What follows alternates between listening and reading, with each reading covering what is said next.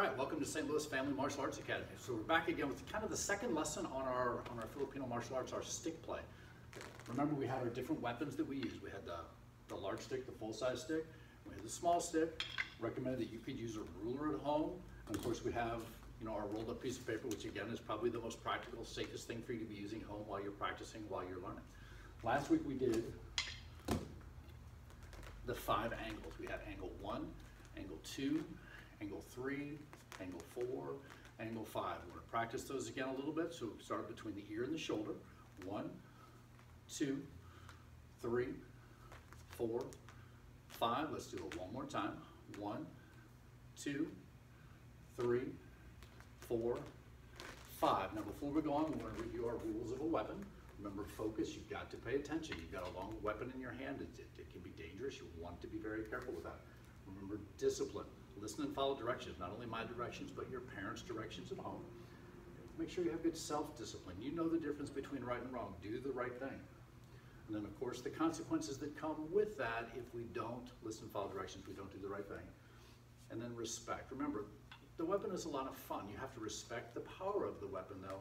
And don't forget, it does have the power to save a life. It also has the power to do harm, and we do not want to do that. So make sure we're very careful. Always follow these 3 rules right here. What we're going to do today is we're going to take some of those basic angles and we're going to go into what we call our single stick amarrado. So these are 3 patterns that we're going to do. They're called the family of 8. We're going to do a downward figure 8, an upward figure 8, and a flat figure 8. We're also going to add in a double backhand. We're actually going to start with that. I want you to start with just kind of your normal, traditional martial art position. We're just going to do a back fist. So if we do a back fist, we're going to use the back of our hand to strike, and it's going to come on, if I'm right-handed, it's going to come off the left side of my body. So we have 1, 2, 3. And then we do a low backhand and a high backhand. So we go 1, 2. What we're going to do is we're not going to add the stick into that. Now if I'm going to use the short stick because you'll have the piece of paper probably that's going to be about the same size. I have a low backhand and a high backhand. We're going to add that at the end of each set of our figure 8s to create a pattern to that. So we have low backhand, high backhand. Let's do one more of those. 1, 2. Now I'm going to go ahead and grab the big stick again just to show you the line of the figure 8s as we do them. We're going to start with a downward figure 8. It's actually the simplest one to do. I'm going to put the hand on the chest, remember, right leg forward. We're not going to move the feet. We're not going to move our body too much. Just kind of let it naturally move as we do the strikes. A downward figure 8 is simply an angle 1 and an angle 2 repeated over and over again. So we start between the ear and the shoulder. We have downward figure 8, down, bring it all the way up. 2. So we have angle 1, bring the stick back up, angle 2, bring the stick back up, angle 1. So we just do this in a pattern. It's just angle 1, angle 2. Now as we get better with the pattern, eventually we're going to add in, when we start, we're going to do downward figure 8 5 times. 1, 2, 3, 4, 5 hits. Then I'm going to do my low backhand, bring the stick all the way back, and high backhand. So this is the first in the family of 8. So we do downward figure 8 5 hits. 1, 2, 3, 4, 5. And then we do low backhand, bring it back, high backhand. One more time.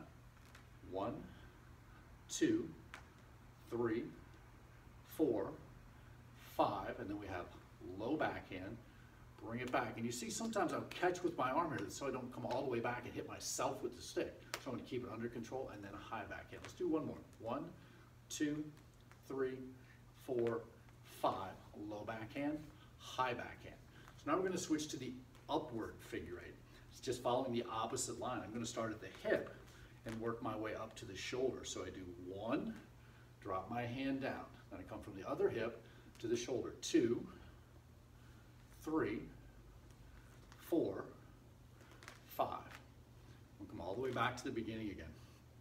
This one for a lot of students is kind of hard to get the concept of right away. It just feels a little bit foreign. It's a little bit different, so you have to be patient with it. So I'm going to start down here. 1, 2, 3, 4, 5. Now after you get the feel of that, start making nice smooth circles with this. So instead of rigid 1, 2, 3, 4, 5, it's going to flow a little bit better than that.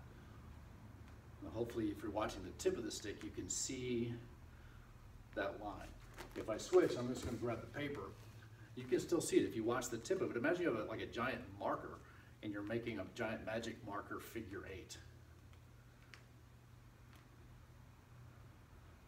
So what we do is we start here, we do 5 hits again. 1, 2, 3, 4, 5, low backhand, high backhand. Now we can add those 2 techniques together. We have the downward figure 8, 1, 2, 3, 4, 5, low backhand, high backhand. Bring it over here, and then we come up. 1, 2, 3, 4, 5, low backhand, high backhand. Let's do it again. 1, 2, 3, 4, 5, low backhand, high backhand. Now we're going to go up. 1, 2, 3, 4, 5, low backhand, high backhand. And we had the third one for today. I'm going to use the short stick for this one. We're just going to do a flat figure 8. A flat figure 8 is basically a really flat upward figure 8. It's an angle 3 and an angle 4. Remember our basic angles. Angle 3 goes this way, angle 4 goes this way. All I'm going to do is point the tip of the stick down to the ground. So I have 1, turn my hand over, point the tip of the stick down, 2, 3, 4, 5, and then just continually make that pattern. It's important when I come from the right, my palm is up, the tip of the stick is pointed down. When I go to the other side, I just turn my hand over, point the tip of the stick down, and go across. And then again, if I start on this side, 1, 2, 3, 4, 5, low backhand, high backhand. Let's do it again.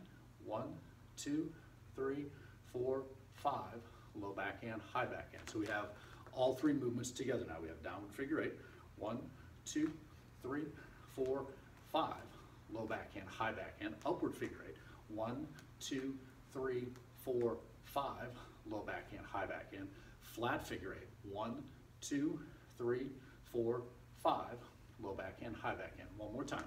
Downward figure 8, 2, 3, 4, 5, low backhand, high backhand, upward figure 8, 1, 2, 3, 4, 5, low backhand, high backhand, flat figure 8, 1, 2, 3, 4, 5, low backhand, high backhand. All right, nicely done. So just a quick review. Remember the rules of the weapon. Focus, you have to pay attention. The weapon extends your body, it makes you bigger. Discipline, listen and follow directions. Do the right thing and you won't experience the consequences. Respect the power of the weapon. It does have the power to save a life, but it also has the power to do harm, so be very careful. All right, let's salute out. Thank you, have a great day.